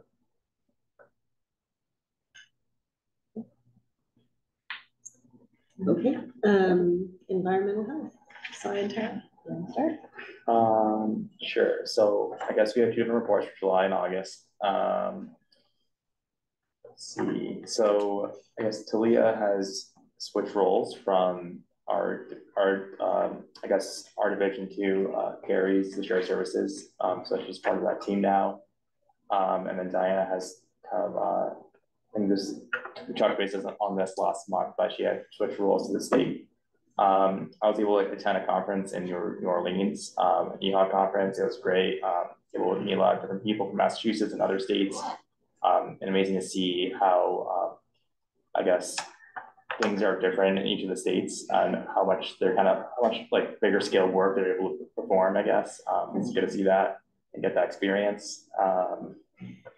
And then in terms of outreach, Ecom and Madison in July were able to do some outreach in cable, and then and that has been great. Let's see what else. So that's July. So for August, so both Econ and Madison have moved on to other roles, I guess. Madison then finished up her MPH program at UMass, and then Econ found a full-time job. And then something that's coming up in October is our Food Safety Excellence program and foodborne training. I've already reached out to all the food establishments that are, I guess, preparing food, and got feedback already from 70 individuals who already signed up in the past week. So hoping it will kind of grow in size. The feedback I've gotten is that most of the food establishments don't know when they're actually available. So like, I think I'll get probably a lot of last minute responses closer to the end of the month. So hopefully it's more in the hundreds, and we can get a lot of people showing up to that. Is there anything else? I kind of did a lot of work, which is outlined in like the actual report. Any questions about like any of that work, I'm free to like expound on that if you want to, but yeah, Tara, anything else? Yeah. So I mean, just as a feedback onto the staffing update, so we did go out to repost Talia's job, and we had a couple good applicants, and our interview team did pick Pamela Ross-Kung as our part-time health inspector, and she has accepted the offer and is due to start on September 28th, that Monday. So we are thrilled to have her join our team. She actually is one of the only state FDA trained people that she worked with us on Standard 9 and mentored us on standardization and adopting our standards. So it's a huge asset to our team. And the fact that she reached out to Needham to inquire and ask if we had any positions available, and it was a good timing type of thing, you know. We said, I'm sure we'll find something, you know. Yeah. So that worked out. So that is happening. And then we also have a couple of other updates to share. We did, so Madison, as part of her summer intern program through the state, was able to assist us in our adoption of FDA standards 6 and 7. As you recall, standard 6 is the food policy revised, and standard 7 is our stakeholder engagement initiative with the food advisory board committee. So we finalized those, had those audited. She came back to do a couple more tweaks, and we had those accepted in August. So those were great, and she was able to put that on her accomplishments for the summer, which is terrific. And she was also integral, as you saw, with Ecom and helping us get brochures developed for these pending food code excellence, you know, initiatives and the trainings that are going to be happening coming up. So we're really gearing up for that. As you know, it'll be enacted on November 1st, right after our trainings have been completed. We're going to be getting the pilot program started, as you know, getting the feedback from our 30 participating restaurants, random restaurants that we're going to be getting feedback from. So that, yeah, that's taken off. So we're going to be looking forward to having those this fall. So I think those are the main things we had. We also have Nutritionally Needham in the wings. So Ecom started that initiative, and then now he's left, so now it's all me. Trying to get all the menus finalized, which I'm working with Julie on, and she's been a great help on helping us get all that on the website and and so we have like 16 restaurants right now, and not just restaurants, but also BID Needham, the schools, public school, cafeterias, the CAF is looking to do it. So just promotion of healthy eating throughout the month of October. So that will be something we're going to be racing to get out and advertise as well. So yeah, thank you. Thanks. Can we do something about the snacks in the kitchen? Our kitchen. Okay, that's changed. Healthier options. Two questions. One is, pest activity in the Chapel Street lot, because we've had problems elsewhere in that area. Actually yesterday. I was out there yesterday. So, have they just moved, and what's the mitigation strategy here? So do you want to give an update on what you did yesterday on that site visit at Amazon? Oh, yeah. So I guess there's definitely activity, I think, along just the train tracks in general. It might be more expansive than we actually think, and we're seeing it in certain areas, but I guess Chapel Street's a hot spot. In front of Anton's yesterday, I was able to see the first burrows there as well. And we're working with Anton's about that. I think I hadn't heard back from the manager, but I was over there yesterday, and I talked to French Press as well about that, because they're the ones who saw the burrows in the first place. So there's an individual who's spreading birdseed in the parking lot over there. So to find that person and kind of just let them know not to do that anymore. So right, this could be one of our sources. That's just one thing. The food source is the problem. And we had that what's on Wexford back behind where the tortilla chip place was. They had somebody feeding birds out there. So there's one the other was Rice Front seems to be proceeding.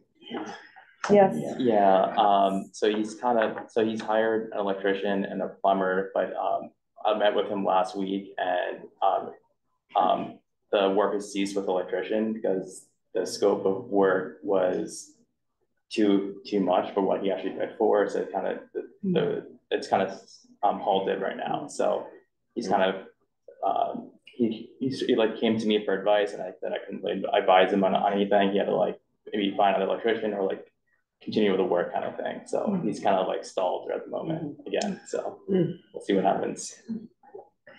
Yeah, so we'll wait and see. Again, the plumber has stalled as well, because that was another thing. Because of a health issue, I believe. It's just, so we'll wait and see. Again, it sounds like his landlord may have extended the lease, because I thought the lease was at the end of August, correct? Yeah, I think so. We'll keep you updated. Okay, and then last, the shared services grants. Hi, good morning. I'm Carrie Janelle. I am the new manager for the shared services program and the regional training hub, and I wanted to use our time today to introduce myself and introduce my colleague Samantha Menard, who is there virtually with us, and then see if y'all had any questions about it. I've worked in public health for no more than 20 years. And I think the things that I bring to this position, the reason that I really, that it fit well, and I wanted to do this, one of the first projects I did was for a national grant from NACCHO. I was part of Advanced Practice Center staff, led by my colleague. Actually, and my charge was to get a intermunicipal agreement developed for public health mutual aid among 27 communities, and we did manage to accomplish that, and had it signed by 28. Actually, we got Boston to join us. And that's kind of how I fell in love with public health, going around to all the different communities. And then since then, I also worked on we did the revamp for the emergency dispensing sites. We did a lot of work understanding what local public health needs are. I then moved and did management for a national demonstration grant that BU had about emergency communication, that kind of morphed and then led into what you may know of as Health and Medical Coordinating Coalitions, which are the emergency preparedness body. Did a lot of work with TPH for that, as well as with local communities. Then was part of the BU practice office restructuring. So I was employed by the BU School of Public Health for 11 years and did a lot of that work under their auspices. So working with practicum places for students, working with faculty, working with students, and kind of understanding all of their needs and figuring out how to introduce them to the broad range of public health issues, and then help them find practicums to meet their needs. I also was the manager for the local public health Training Institute, LPHI, which is the source for the online trainings that y'all may be familiar with. I managed and worked with SMEs to develop the number of the courses, and then also was kind of the traffic manager for the technical development, working with our instructional designers and front-end developers that make those available. I left that to then go to, so the last 2 years I've been running one of the health and medical coordinating coalitions, which Needham is part of, so the Metro Region Preparedness Coalition. And that's Needham, so it's 60 communities, 12 hospitals, 7 MRCs. So I'm pretty well baked into kind of what the public health environment is. I have a pretty good understanding, and I have relationships and the ability to reach out to folks to get questions clarified. For our current work, we've been busy. We're supposed to get an intermunicipal agreement done among the 4 communities by December 31st. I've already talked to Diana, who is now at DPH and part of our points of contact. And she agreed that that's some communities, some groups may be ready to do that. We are not necessarily. They understand that with all of the shared service arrangements across the state, there's going to be different barriers. So we'll be starting to work with that. Sam and I have been working with Relevant Technology, which is the vendor for the inspection reporting documents, app. All of the communities now have a signed contract with that, so that's great. So and Sam will talk a little bit more about our plans with that. We've been doing some initiating some hiring. There are a couple of positions. We received applications for a public health nurse that would be placed mostly in Dover, but also working with Sherborne. There seems to be we need to do a little bit more work with Dover and Sherborne to understand what the agreements were. We've got some, call it a telephone game, a little bit of cleanup to do to make sure we're clear on that. But we did post that and have some applicants, and was able to draw on the folks here at the department to get some review initially.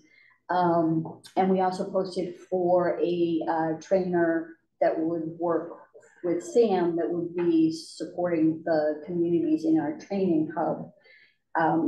The applicant pool for that was not as strong. We really need someone who has training experience. So had some conversations just yesterday with DPH about different strategies. Could we hire someone with a lot of experience ready to shift to doing training and train them up using Sam's great experience? Do we delay? Do we, change the position, and do we change the scope of the position? We're trying to see what we can do to adjust with that. And I guess the only other thing I'll say is I'll say 2 things. I am a member of a 3-person appointed board of health in my home community of Reading. We are waiting for the home rule legislation to make us 5 so that we can talk to each other. So I recognize a lot of what y'all are talking about. And I want to introduce Sam Menard, who is the assistant manager and also the lead trainer. And I'm so lucky, we are so lucky to have Sam. She's a really talented person who came to us from Brookline. And she has a depth of experience in environmental health that I don't have. So we make a nice pairing. And Sam, do you want to introduce yourself and kind of talk about what you've been up to? Sure. Thanks, Carrie. Very excited to meet you all. Like Carrie said, I came here from the Brookline Health Department. I was there for the past 4 years as a senior public health inspector. And before that, I was at the Newton Health Department. Just really excited to be a part of the team here. Happy to answer any questions. Carrie and I have been hard at work already in terms of Relevant. We've had a ton of meetings with them thus far. We're getting caught up on the software, hoping to get that implemented throughout the 4 communities as soon as possible. We have all the iPads ready to be gifted out to the communities. We're just waiting on a few last signatures, and that's been started. Been really great getting to know the team here, working with Tara and Sai. They've been amazing, and really just excited to get out there in the other communities and start spreading the wealth of our services. If y'all have any questions, it's nice to meet you. I'm glad to be here. Nice to meet you. Welcome. Welcome to both of you. Thank you. Okay, so Tiffany, there's one last thing on your other items, Needham Public Health Strategic Planning. Yeah, I think Lynn touched on most of it. The only other thing I might add is that we're almost complete with the vision and the mission. So I think that'll be part of the conversation that you guys will have with that process as well. We're probably about halfway through and we'll start keying from interviews soon, with not just you guys, community members, other groups, people that we hopefully will help us this process. Great, that's it. Any other business? I think Rob had to jump off, but anyone with a motion to adjourn? I'll move to adjourn. Second? Second. Okay, so Kathleen? Yes. Ed? Yes. Stephen? Yes. Tejal, yes. And so adjourned. And the next meeting is October 13th. Yep. Do you know where that one is? I'm assuming here. Yeah. All right. Thank you, everyone. Okay. Thank you. Oh, no, I really don't.